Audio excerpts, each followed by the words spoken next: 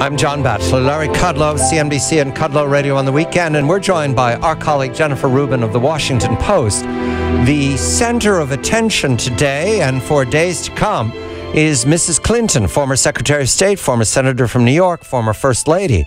This particular instance is about emails, and I deleted them, and the decisions by the Secretary of State about her personal and public account when she was Secretary of State. However, the demonstration today also reminded all of us who went through the Clinton years in the 20th century that Mrs. Clinton is imperious. And the imperiousness is so taken for granted that you puzzle sometimes whether on purpose she's not absolutely agile.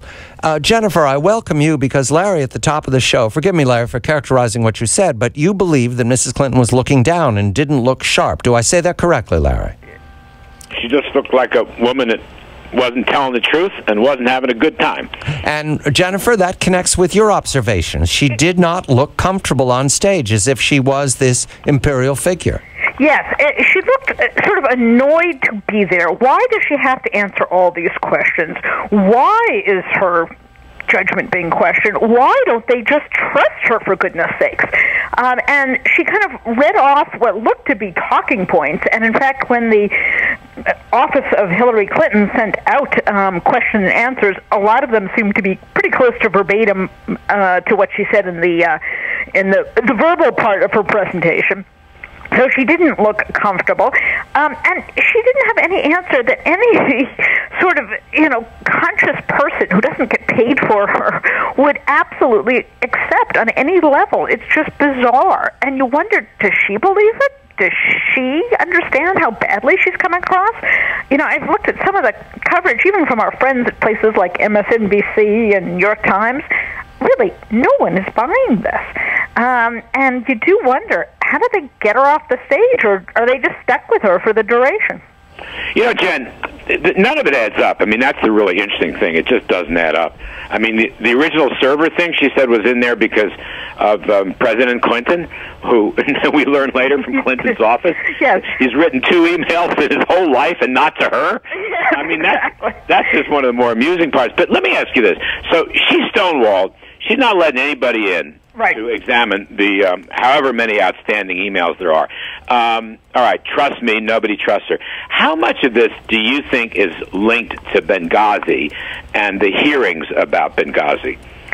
I don't know, but I wonder how much is linked to the other brewing scandal that kind of got overshadowed temporarily by this scandal, and that is her receipt of foreign monies from foreign governments while she was Secretary of State.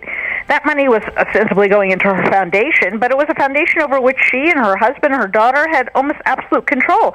Was she soliciting money from the Saudis for her foundation while she was in office? I mean, it is really, a question not only of what she was doing ostensibly for the American people, but what she was doing for herself while holding office on behalf of the American people. And I wonder if these two really shocking incidents, one, the private email, and secondly, a foundation which allows foreign governments to pay millions of dollars to someone that they would hope would be president of the United States one day, whether these two aren't linked, and the answer is in those emails and in that server that was set up at her home. So, it's hard to tell what it is that she is so defensive about, or whether just on principle the Clintons never tell anything and never let anybody inside. We just don't know, and that's kind of the point. How do we know anything about what she's done? How do we know anything she's saying is true? We're looking at what I think, Jennifer, you're pointing to the fact that we're looking at stonewalling. And the stonewalling was a Clinton style in the 20th century, and it worked. They were very successful at it. Although today, I thought the Stonewall indicated that this is what the campaign's going to be like. Well, we can't expect anything different. The leopard doesn't change her spots. And I do think she has one quality that none of us really have that makes stonewalling so effective for her. She is without shame. Not very many people could get up there and say those words and say, well, in retrospect, maybe I shouldn't have made it so convenient for myself. And, oh, you just have to take my word for it. Any other human being on the planet would be embarrassed to say that, or would look, sheepish, or would apologize. She has no problem whatsoever. This is how they operate.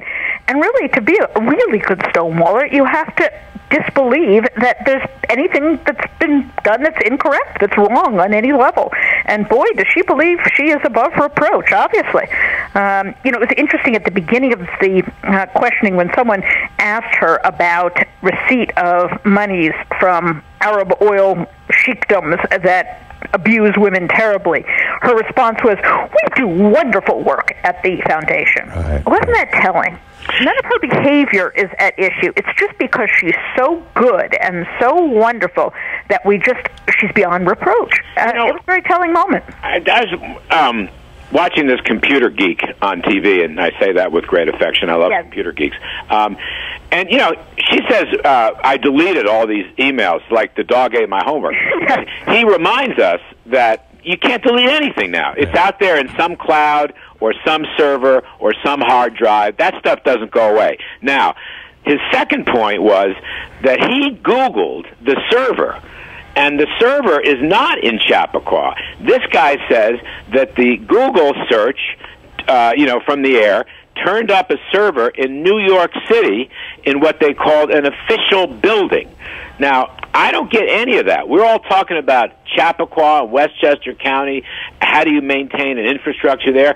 I don't think it's there. I think it's in New York City, and I can't figure out. There was a statement put out today, Larry, by Mrs. Clinton's attorneys, we presume, but it was clarifying, and it very clearly indicated that the server that she used is in the Chappaqua estate. They said that today, and she said, my server is private. Well, this guy completely disagrees with I understand that there's confusion here, and there will remain confusion because we didn't get any clarity even from the clarifying document that came later.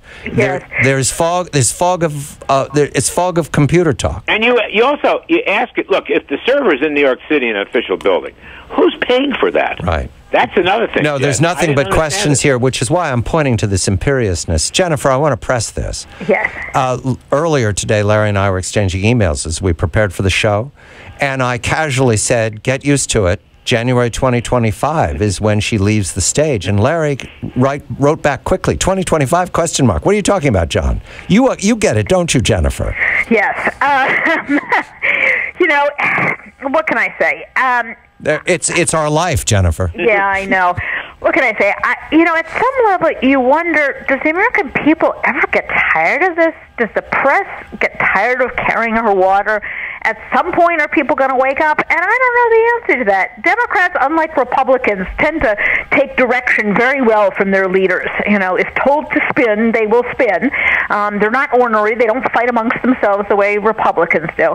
So it's very possible that they will circle the wagons with this woman, and she will run the type of campaign the Clintons always run, which is, okay, she's bad, but now she's going to make the other person look like a monster. And they run these mean, slashing, horrible campaigns against whoever gets in their way, and they destroy the other person, and that's how they get into power.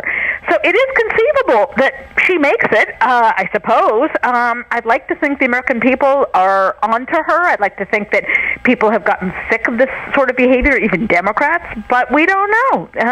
She doesn't show any signs right now of getting off of her presidential bandwagon. Well, I'll say one thing.